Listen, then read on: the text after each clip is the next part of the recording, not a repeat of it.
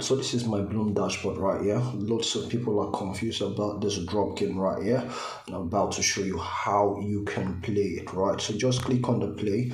So this is real time right here, real time recording, and lots of people are confused if they are to touch the bump, right? So don't worry, when the bump comes, let me show you how you do this, right?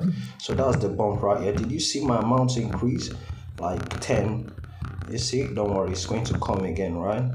So I'm touching the bump right here. You saw the increase, right? This is another bump again. You see, this is the pause feature right here. You see? All right, so you can actually touch it.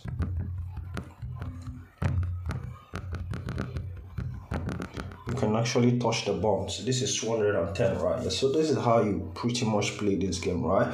Don't avoid the bumps, touch the bump, and it's going to increase it by like 10 bloom point, right? That's it.